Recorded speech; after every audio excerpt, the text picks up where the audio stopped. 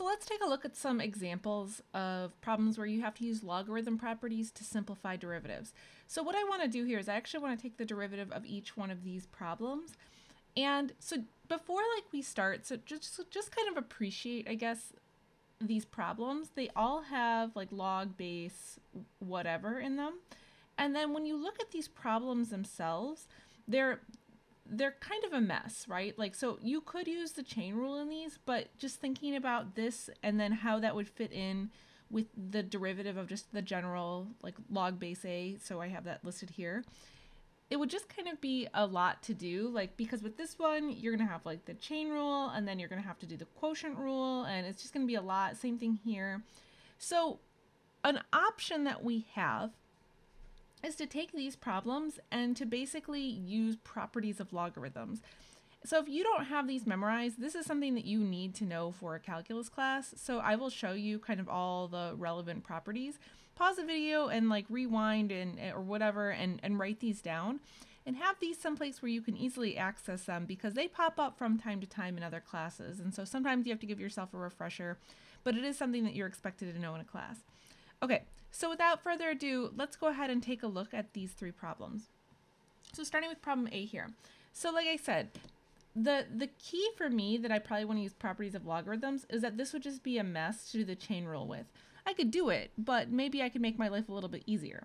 So thinking about the properties of logarithms, so notice that I can use both the quotient rule and the power rule here. So basically that's what I want to do. And you might want to try to simplify this on your own. Like, this would be a really good place to check your understanding. So pause here, try to simplify, and then hit play. So I am literally not taking the derivative yet. I am just trying to kind of simplify. So first things first, I'm going to bring down that exponent like this. So now I've got the natural log of 2 times the natural log of 2 times log base 2 of 3x plus 1 over x minus 1. Okay, and so now I can use the quotient rule here. All right, so now you just have to be careful when you do this. So here's one place where I see a mistake a lot. This natural log of 2, this is a number, right? So this is a constant that really needs to apply to this entire expression. So just make sure that when you do this, so I might have the natural log of 2, I'm going to set up this set of parentheses so I don't forget to distribute this natural log of 2. So I've got now log base 2 of 3x plus 1 minus log base 2 of x minus 1. And so notice I still have to apply this natural log to the entire expression, because that's what this was meant for. It's natural log for the entire expression. So now, just to be nice and thorough, what I'm going to do is I'm actually going to go ahead and distribute this. And now, let's see, now I can finally take the derivative. Okay, so I've simplified this as far as I can. I think that this is going to be much easier to take the derivative of than the first, the first way that this was written. So let me clear some space. And now we can get this party started. Now just remember the derivative for just log base a of x. So here's kind of the structure of it.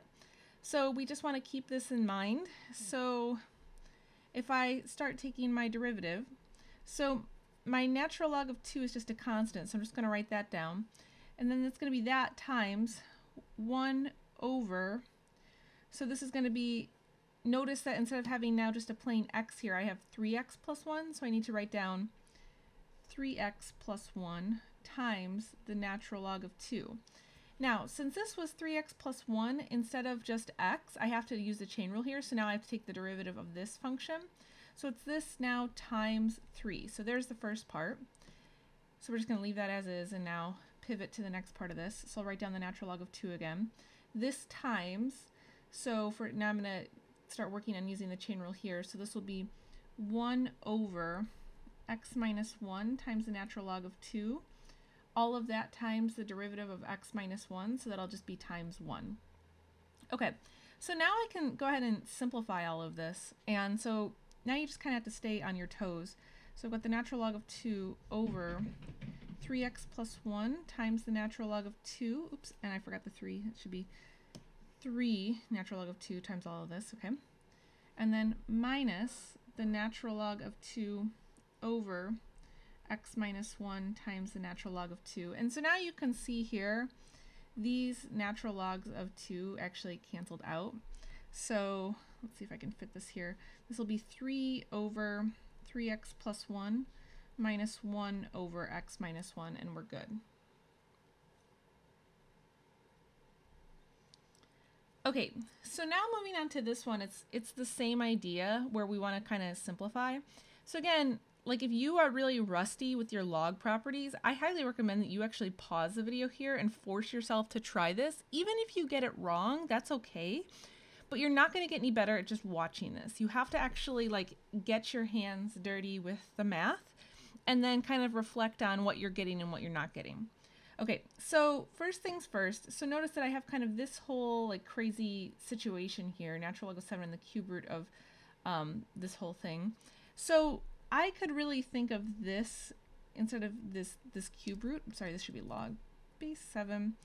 I can have this x plus 1 over 4x minus 6, all of that to the natural log of 7 over 3. So that's how you would write that as a rational exponent. And by the way, if you don't remember that, I have a review video where I actually do exponents for calculus students. You can look that up if you just need a brief review on exponents. Okay, so now I'm going to go ahead and do the same thing as before. I'm going to use the power rule to bring this down in front, and then I'll use the quotient rule for the rest of this. So I'm going to have the natural log of 7 over 3 times log base 7 of x plus 1 over 4x minus 6. And then I can rewrite this again. So I've got the natural log of 7 over 3 times log base 7 of x plus 1 minus log base 7 of 4x minus 6. Now remember, this has to count towards this entire expression. So once again, what I'm going to do here is I'm just going to put these parentheses around so that I can now distribute this in. Okay, so I need a little more space here. So now I'll go ahead and distribute this natural log of 7 over 3 in. So here is kind of this whole mess, but it's okay. It's going to all simplify in a little bit, so we just have to be patient. Okay, so here you go. So now this is what I want to take the derivative of. So once again, I'll make some space. And so now let's go ahead and get this party started. So y prime times the natural log of 7 over 3. So this is going to be this times 1 over x plus 1 times the natural log of 7 minus the natural log of 7 over 3 times, and then by the way, the derivative of x plus 1 is just 1, so I didn't have to multiply this by 1 here. So I omitted that part for space, sorry. And then this part, so this is natural log of 7 over 3. This is going to be 1 over 4x minus 6 times the natural log of 7. And then this times the derivative of 4x minus 6, so that's going to be times 4. So like I said, I wrote the times 4 here. I've just omitted the times 1 since this was the derivative of x plus 1 is just 1. So you can see I'm kind of running out of space. So, okay, so now let's go ahead and simplify this. So in looking across this whole craziness, so notice here, these natural logs of 7, once again, I'm going to cancel out. So that's cool. So then I'm going to have 1 over 3 times x plus 1 minus 4 over 3 times 4x minus 6. And so there we go. That's the derivative all simplified. You could distribute this in if you wanted to. I think it's just a matter of preference. Okay, so this last one I really like because you have to really think with it, okay? So in looking at this, so you might be thinking, oh, okay, now I'm just going to like throw all these different properties at it. But there's something very interesting about this. You've got e and the natural log of 4. So one thing that I want to do is I want to kind of just think about this. So what I'm going to do first is I'm actually just going to bring this out and I'm going to leave the other part of this in. So sometimes you want to think before you really get going with this. So I've got tangent of 2x, so I'll put this in parentheses, times x times the natural log of 4, and then I've got e to the natural log of 4. Okay, so I want to go back to that list of properties. So this list of other properties. So this last one is actually very interesting. So let's think about this for a moment. I have this property a log base a of x equals x. Now you might have to take a second to really think about what does this mean in terms of natural logarithms. Because the thing is, so a natural logarithm, the natural logarithm of x is actually just log base e of x, right? That's what it means to be a natural logarithm. So if I think about that then in this context here, this is really e times log base e of 4. Do you see that? I literally took kind of this part here and I just translated it into this property. And so now I have like the conditions I need, right? I have these two things are the same. So this whole thing then is just going to equal what? It's just going to equal 4. So you have to think for a second before you do this one. So this actually can just be rewritten as 4. So let's clear some space. So I've got y equals the tangent of 2x and then x, and now this will just be log base 4 of 4. But wait, there's more. So now, if I go back to this list of properties, so log base a of a equals 1. Therefore, log base 4 of 4 just equals 1. So you have to sometimes play around with this a little bit and experiment.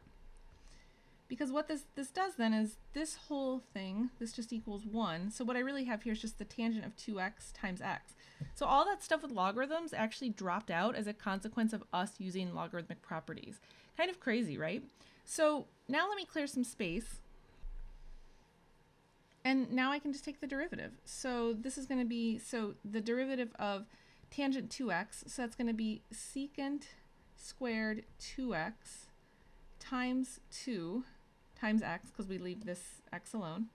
And then I take the derivative of this x, so that would be 1, and then I leave the tangent of 2x alone. So my derivative in this case is just going to be, let's see, 2x secant squared 2x plus tangent of 2x. And so there you go, that's it. So this one's actually a little bit of a clever problem that you really only get by really thinking about these properties, pausing for a second, really kind of trying to get your hands dirty with what they mean, and kind of going on a little bit of a journey.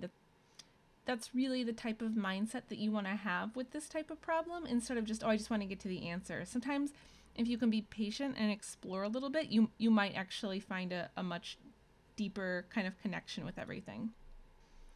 Okay guys, so that's it for this one. So hopefully it was helpful. I'll catch you guys next time.